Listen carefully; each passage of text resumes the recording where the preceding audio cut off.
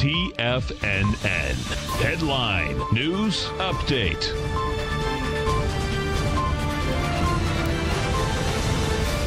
Welcome, folks. We had the Dow Industrials. Ready for this number, folks? Dow Industrials up 1,970.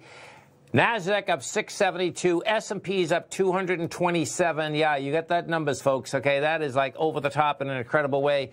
You're talking about a gain of just over 9.3% in these indices. Monster move.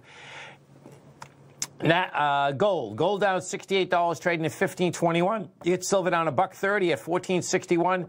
Light sweet crude right now up 37 cents, $31.78 a barrel. Notes and bonds. You get the 10-year down 1 point, 136.04. The 30-year off 3 points at 175.25. And King Dollar up 913.6 at 98.378. If we get open, we take a look at this S&P, folks. First, I'm going to, let's just go into the S&P, because my take is that you got basically a solid bottom that is in here. You are going to see an expansion of price that's going to be fast, furious. Don't be surprised if you go limit up once again Sunday night.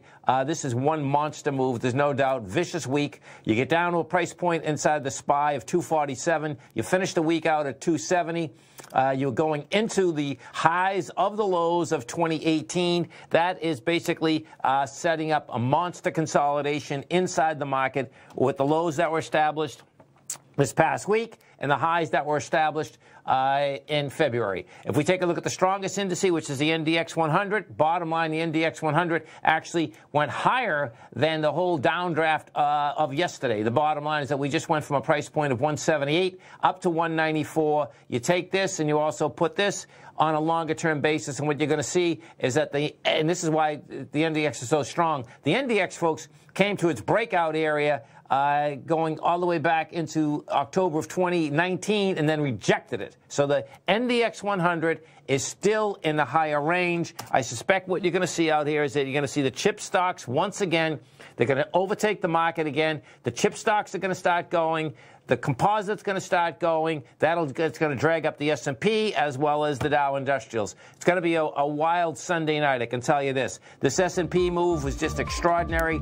In the last 5 minutes, this S&P, I got to get this for you because I've seen moves in the marketplace, but this S&P in the last 5 minutes went up an additional, let's see, what do we have there? We have 2481. Yeah, we went up basically almost another 75 points in 5 minutes. Have a great weekend, folks. Have a safe week and come back and visit. It's Monday morning, 8:30. Wow, look at it, folks.